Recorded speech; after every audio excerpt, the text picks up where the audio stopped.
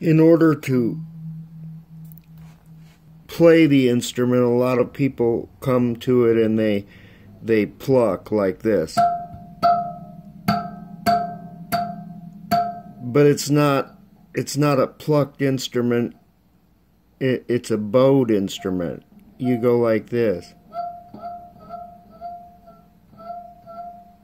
You can do this, but I mean,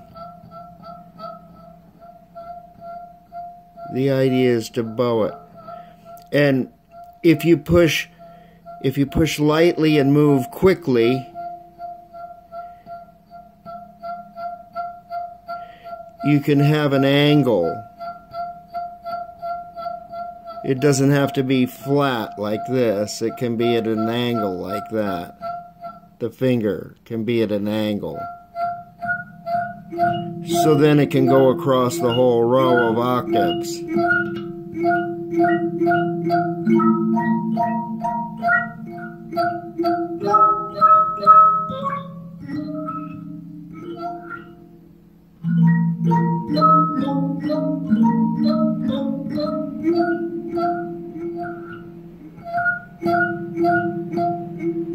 And anyway, if you push lightly and move quickly, you get this.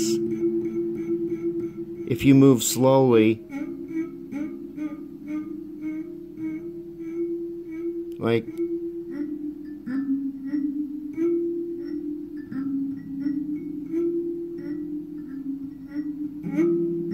and then I'll push heavier and heavier at the same speed.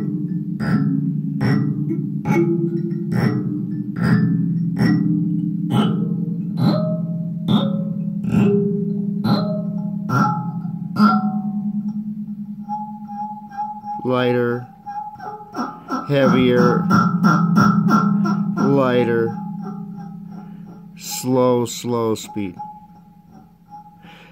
Now I can also, like,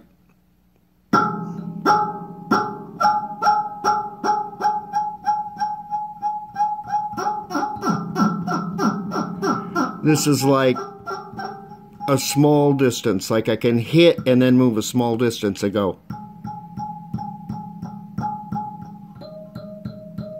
See, to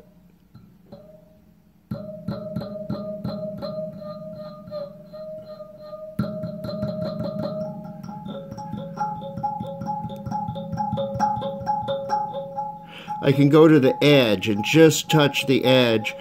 I can touch the back edge, the front edge, the back edge.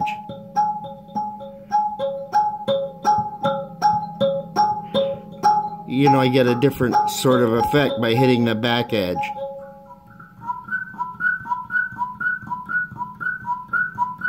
And for the higher ones,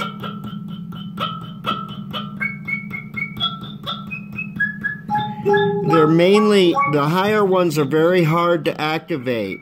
It's very, you know, they're mainly for the effect of going through the whole row and hitting them the last.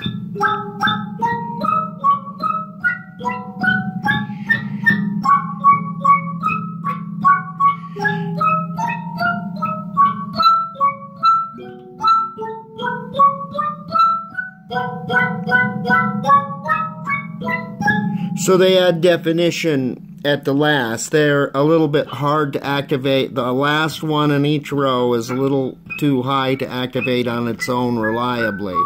But the rest are. So they're mainly like an effect. Now you can get moving very, like once again, moving very slowly, very little. And pushing hard, moving very little and pushing light. Moving a lot and pushing light. Moving a lot and pushing hard.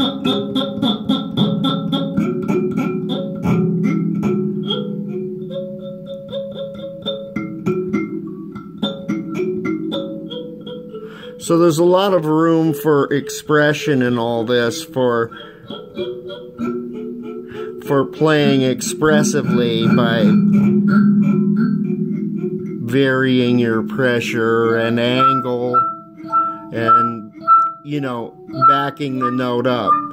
So like here's going through the scale with the octave rose.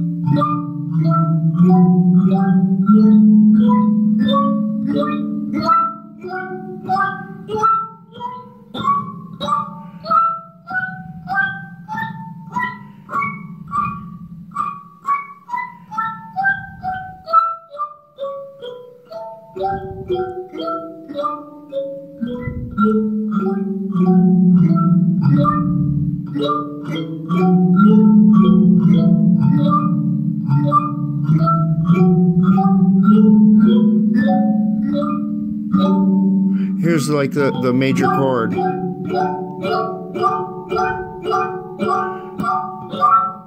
Here's the you can play the chords. Anyway, that's another video.